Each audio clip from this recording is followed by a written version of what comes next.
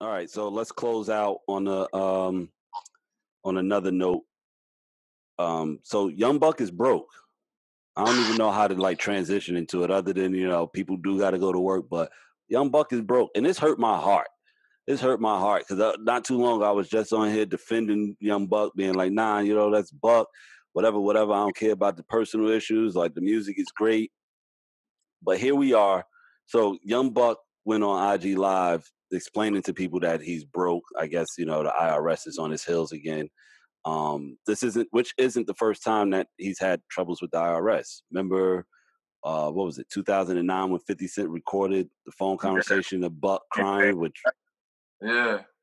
I think Buck is just a guy who's just been taken care of by so many people. He's been enabled by, there's always been someone that took care of him, rather it was 50, Juvenile back in the day, somebody.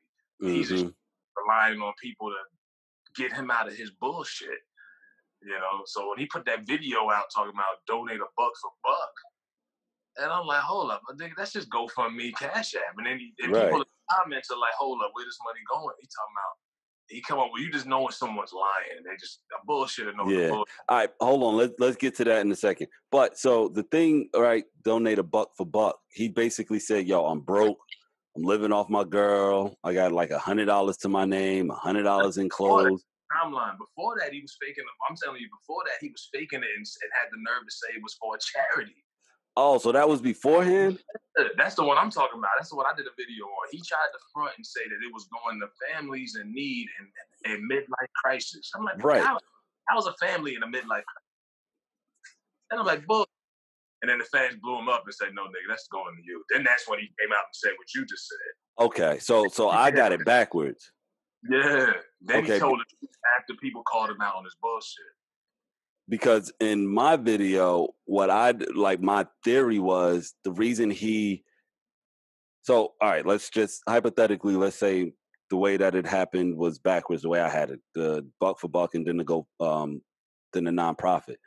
Because I was like, this guy has had troubles with the IRS. And if you had troubles with the IRS, what's one of the easiest ways to avoid paying taxes? Create a nonprofit, and that is usually how to avoid. So I thought that's what he was doing. Because I'm like, hold up, you're creating it for families in need, but you just told everybody you were in need. He ain't that smart. He ain't that smart. He had a restaurant at one point. He should have kept that on. But he's not that smart. Everyone know Buck gonna smoke that money up. If you really think, if he was doing it, if he was gonna put it out there and just say, hey y'all, I'm in debt with the IRS. But the truth is, it's not even just them. It's like child support. Yeah. It's studio time. He's got to pay 50 back. It's a lot of things, but I'm like, I think he's just really pocketing that bread. I don't think he's really using that and paying back any of his. There's no shame in saying, hey, can y'all help me raise this money so I can pay back this?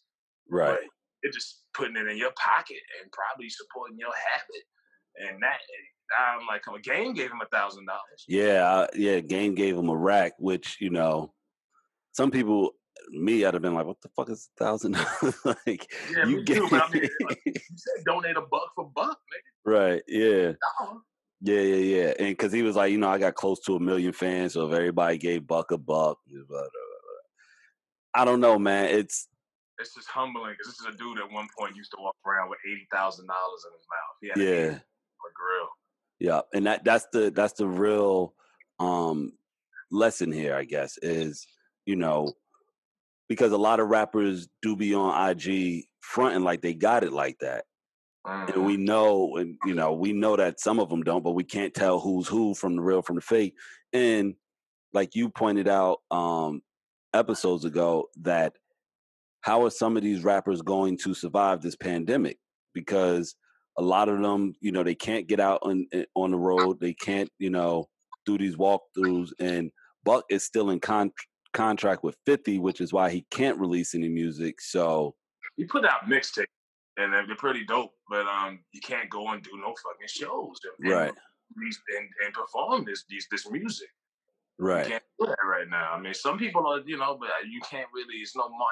And right now, with that whole other thing over his head, his credibility's taking a hit also. So he's kind of just in the corner, strapped down, and he just, I don't know. It's just a lot. Yeah, It is, man. no one embarrasses themselves more than Young Buck and Ja Rule. Damn, yeah, that's right. Ja Rule turned into Ja Rule laughing commercial. stock. Yeah, I heard that was for like a TV show. I heard it was just for a commercial for a place in Jersey by your neck of the woods. That's a gyro spot, and Ja Rule was just he got paid to do a commercial. He got paid the second job. The dude sold his whole catalog for $2 million. You know that? No. Yeah, so he don't own none of his shit, and Wow. cover debt. So I mean, that Ja Rule, that was sad too. I mean, I probably would have laughed at that a year ago, but now I'm like, that was. Yeah, when you see what people got to do to pay the bills, it's humbling. The names of the food. Oh yeah. Well, I mean, it's Greek food. You really like. At least say, "Yo, Ja, this is how you say this." I'm pretty sure T.I. couldn't fucking pronounce half that shit. Nah, but they could at least say, "Yo, Ja, this is how you say this." Don't it looked like a bad George Sink commercial. Not George Sink, J.G. Wentworth, one of the parody commercials. Yeah. Come on. Man. But you know, the crazy part is that company's stock had boomed, and the company's out of California. Everybody thought it was Jersey, but it's a California business. Yeah. So not getting any of that though. As long as they just pay commercial and just say, okay. I'm sure he got like whatever his like appearance fee is, and that was that because like all publicity is good publicity apparently, because that was a horrible commercial, but it went viral on social media and everybody like, as shit. Now I got to go see what this place is about. Yeah.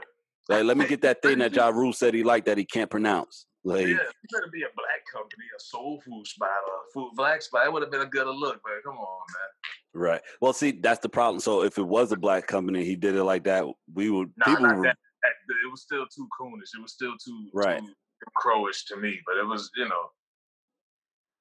they could have had Ja eating watermelons and drinking grape soda for all I fucking know. Yikes. It was watch, man. So I don't know who had to work, Young Buck or Ja Rule, but put that on.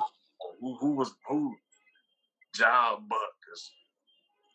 Right. Oh shit! There's a fucking Black Lives Matter protest going right by the house right now. Wow! Get out there and join the people, man. Nah, social distancing.